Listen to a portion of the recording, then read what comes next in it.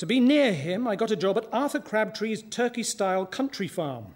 Crabtree was the biggest employer in the area, and a bit like Bernard Matthews, only not as classy. He sold all sorts of shapes made out of turkey, nuggets, Twizzlers, and his latest was in the shape of Beyoncé, which he described as both beautiful and delicious.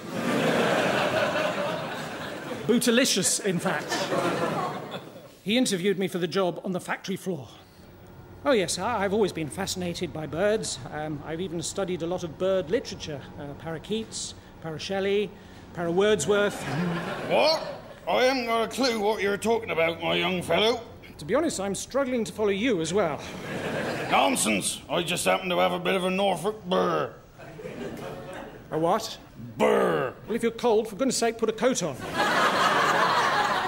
Right, well, if you want a job here, you'll need to show me you can pluck a bird in 30 seconds flat. Righty-ho. Finished. Very good. And none of it goes to waste, of course. Here's a pillowcase. Fill it up. Righto. A chicken carcass pillow.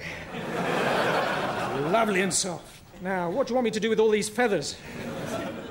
I loved working there, but best of all was the chief nutritionalist, who was in charge of the whole Crabtree operation.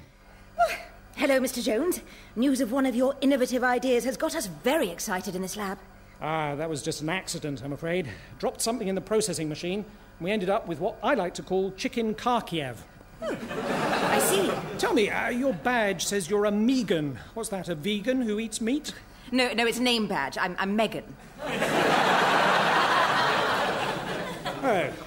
Allow me to give you the factory tour. Over here are all the minerals and vitamins that you find in the average chicken. I see, and at what stage do you add them to the recipe? No, we take them out.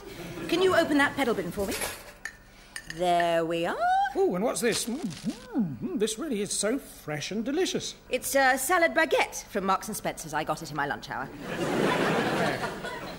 Between you and me, I was definitely falling for her. The rubber gloves, the stilettos, the hair tied up in a bun. I was making every effort to impress her.